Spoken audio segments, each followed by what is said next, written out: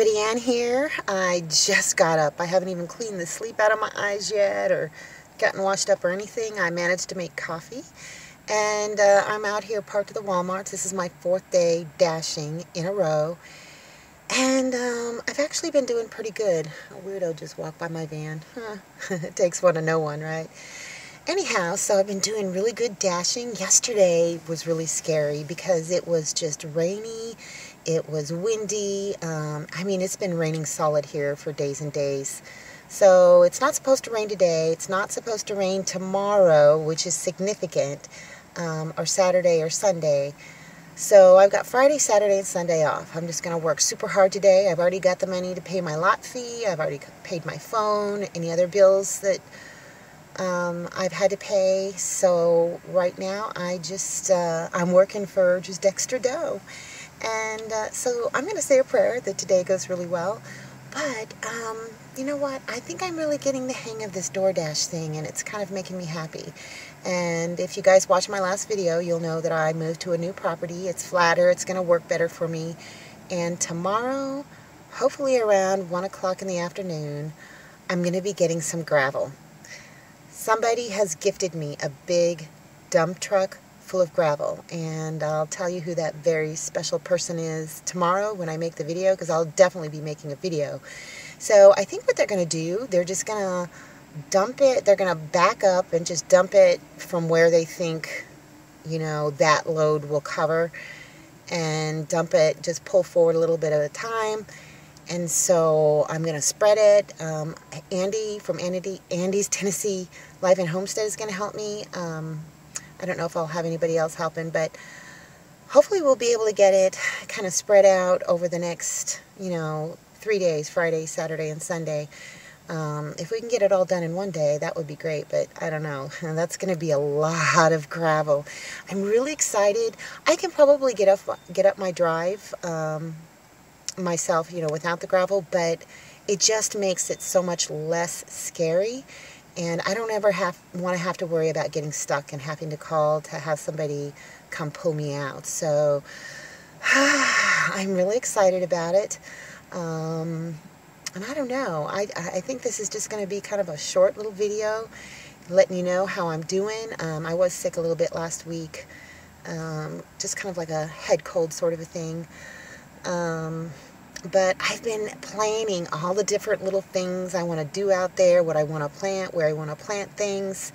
I'm going to get some buckets, because for right now, I'm just going to have water hauled in. I can go to this place called Chickasaw State Park, pay $5 for a dump fee, and I can get as much water as I want.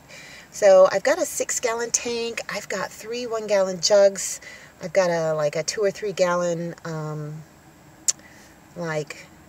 igloo cooler that, it's a drink carrier thingy. So I may go this weekend and get that all filled up so I'll have plenty of water.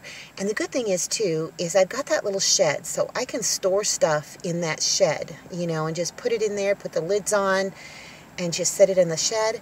That way I'll have water for an extended period of time, and it's fresh water. I mean, it's spring water. You can drink it. You can drink it right out of the tap, so I won't have to worry about filtering it. I'm going to move my hand a little bit because it's getting tired. I should have used this selfie stick. But yeah, this is what I look like first thing in the morning. Look at me. Look at my little curls. Good Lord.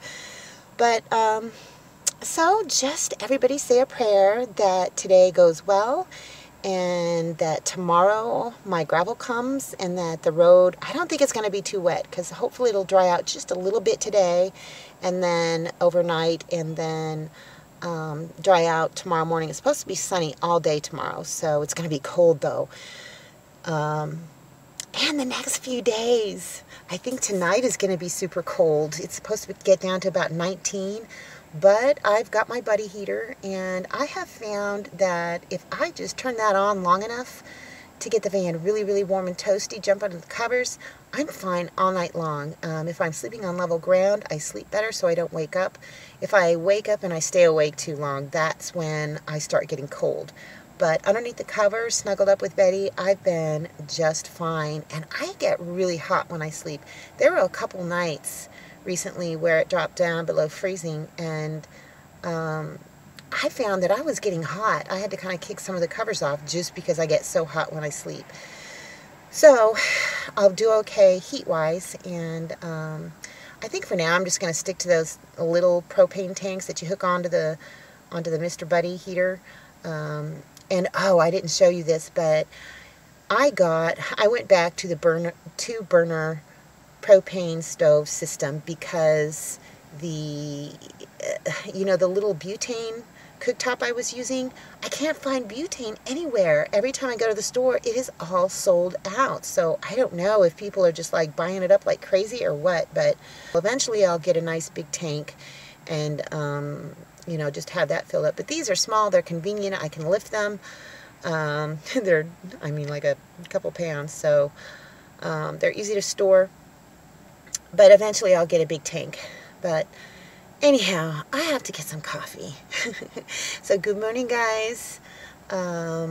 Say some prayers that the next couple days go great for me, and I will see you in the next video. Thanks for watching, everybody. I hope you enjoyed the video. Make sure you like, subscribe, hit the bell, and y'all have a good one.